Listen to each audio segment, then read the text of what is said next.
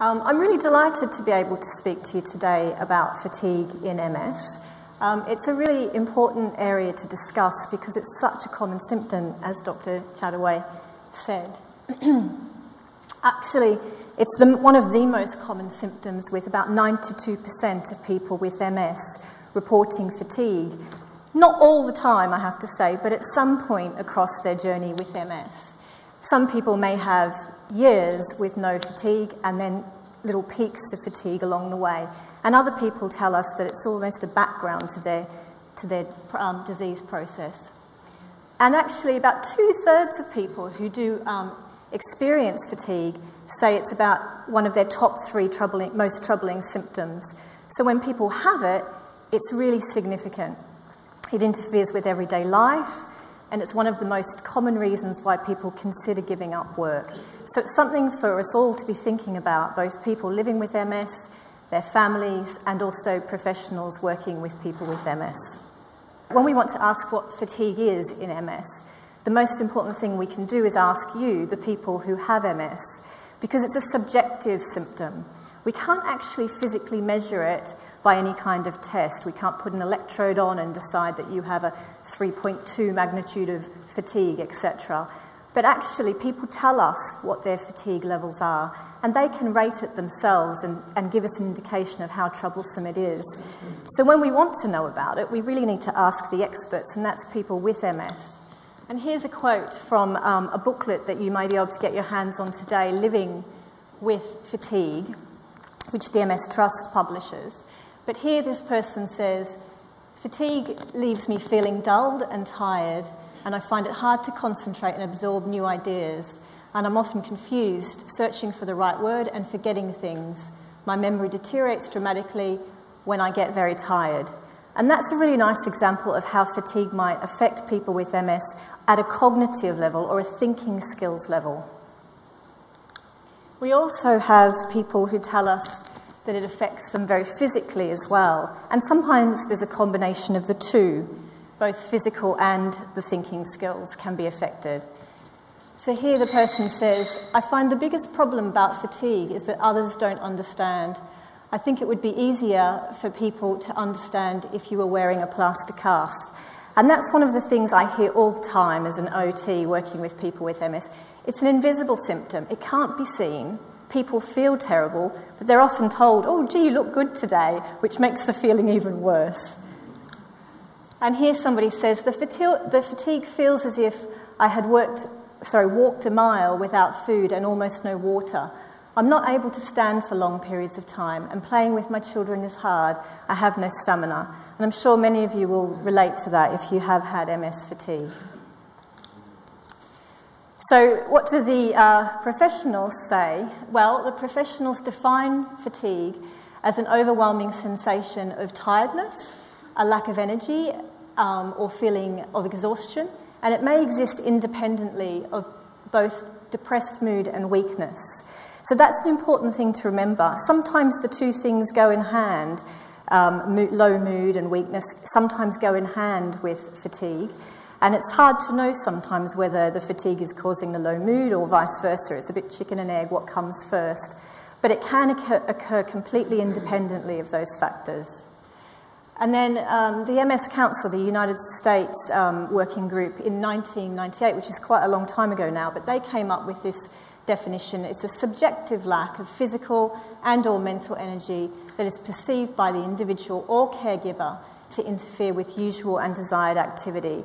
And the real emphasis here is on both physical and mental fatigue, but also the impact on everyday activities, which is really significant.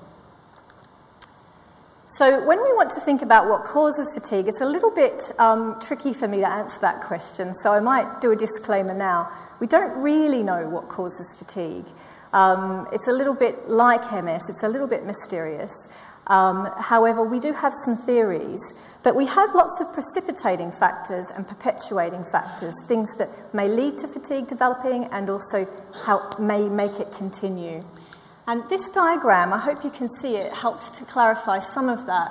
But there's multiple factors, and in the end, fatigue becomes almost a unique experience. It's almost like a fingerprint for each individual. Everybody's fatigue is slightly different.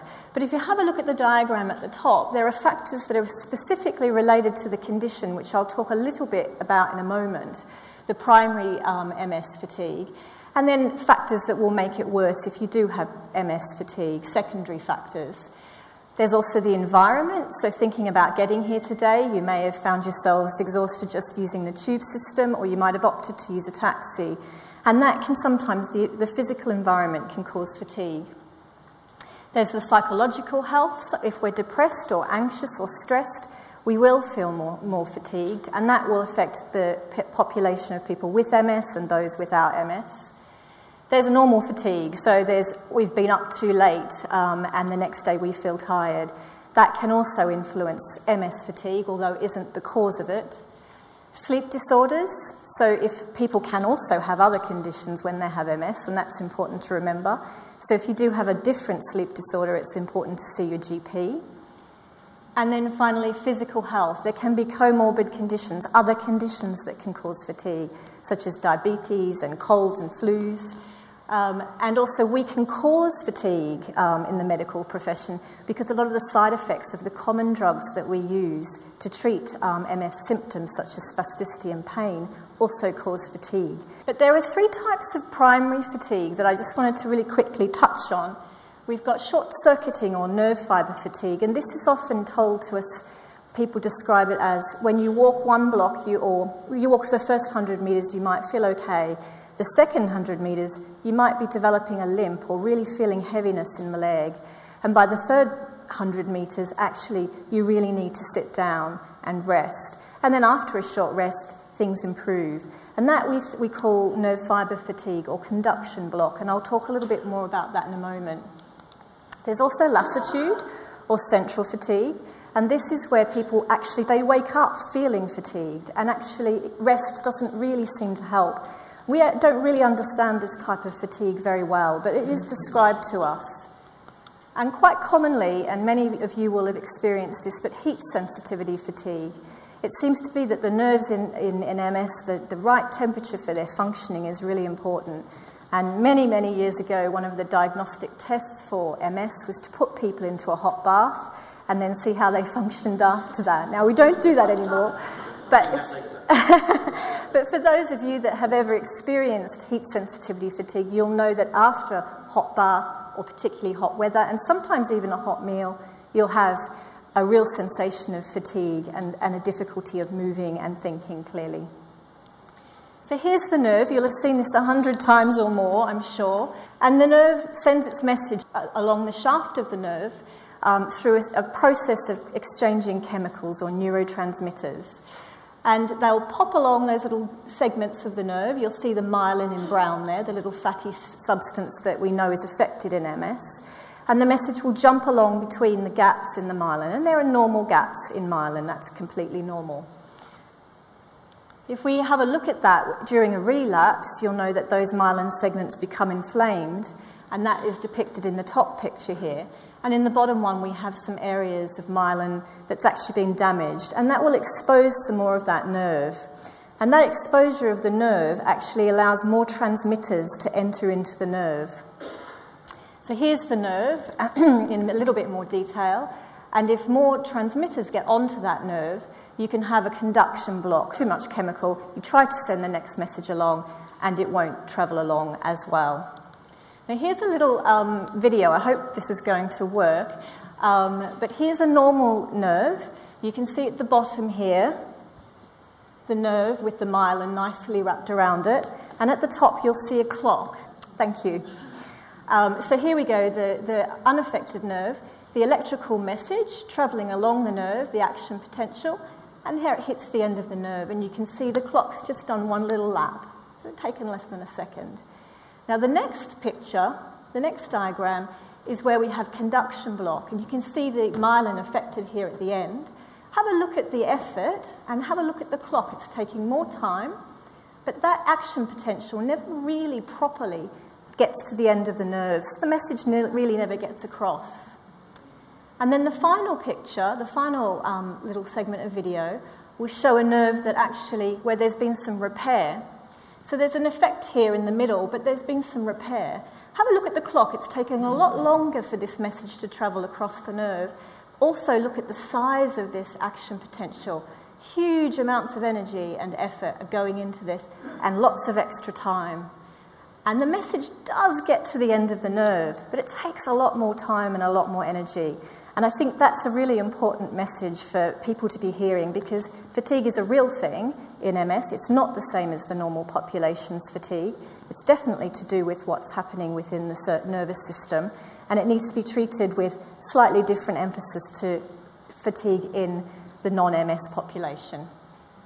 So there are also other factors that cause fatigue or make MS fatigue worse, and these are them. So sleep disturbance, infection, exertion, and that's an important one to pick up on, because we also want to tell people to exercise. We know that exercise is helpful for fatigue, but exertion can lead to fatigue as well, so there's a fine balance to be looked at.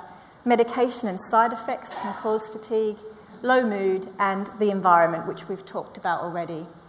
But what I wanted to make sure you go home with today is that there are a lot of treatments for fatigue, both drug and non-drug treatments. First of all, with the drugs, there's one drug really called amantadine, and this is a drug that was first used for treating flu. It's modestly effective. About a third of people that try it find benefit from it, so it's not going to work for everyone, but it's worth giving it a think about. It's taken orally. It's generally well tolerated. There are mild side effects, and it usually needs to be taken usually in the morning and before 2 p.m. in the afternoon, because it can cause vivid dreams and insomnia, which will make fatigue worse, obviously, if we're not sleeping well. So if you're interested, speak to your neurologist or your GP, and they can talk to you about that further. The next area of treatment is exercise. This is really important, and you might need to balance this with rest before and after the exercise to get the most benefit from it. But actually, not all exercise is great for fatigue. Really high-resistant exercise is not great, and aerobic exercise alone, not great. But a combination of aerobic exercise and moderate resistance is really effective. So something like swimming and cycling can be really useful within this. And also, we also know that yoga can be very effective. And finally, vestibular rehabilitation. So this is a rehabilitation for people with a balance problem. Sometimes challenging the balance systems can, for those people, will also lead to improvement in their fatigue. If you're interested, you need to really speak to a physio, ask for a referral. And then finally, you've got psychological and education approaches. Cognitive behavioural therapy, mindfulness and motivational interviewing can be effective. And it would be worth asking for a referral to a psychologist to look at these areas. And finally, fatigue management, which is an area I've been involved with in the last few years. We do fatigue management groups either as individual sessions, one-to-one, usually about 3 to 4 sessions, or in groups. And there's a nice group that the MS Society funded some research for that's now running across the country in different areas called Facets, which can be quite helpful. And if you're interested, you could ask for a referral to an occupational therapist, and any member of the team can refer you to that. The types of principles you might want to consider within fatigue management are rest and relaxation, because actually that will allow those chemicals to disperse and go back to normal so that the nerve can function again. Prioritization, make sure you're doing activities that are really important to you, not just the things you have to do. Sometimes what we find is people with MS cut out the really enjoyable parts of their lives and just focus on the absolute essentials. So think about that within your family, because that can lead to quite a dull life, actually. I know it's important, but you need to balance it. Planning and adapting daily activities, organising your workload across the week and day, posture and positioning can be important, and your diet, which I know we're going to talk about later today. And finally, appropriate exercise, and that's a really important thing. So there are all these treatments that are effective. They've all been demonstrated as effective within research. We used to say many years ago, if people had MS, put your feet up and relax. What we're saying now is do something. It's really important that you are engaged, and there are effective treatments.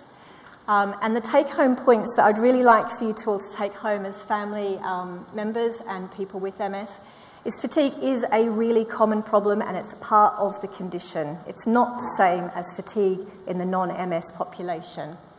It's unique to the individual and it needs to be treated with respect and fine-tuned in terms of solutions. But there are many effective treatments and I'm sure that there'd be one of those for you, so do something. Thank you. Thank you very much.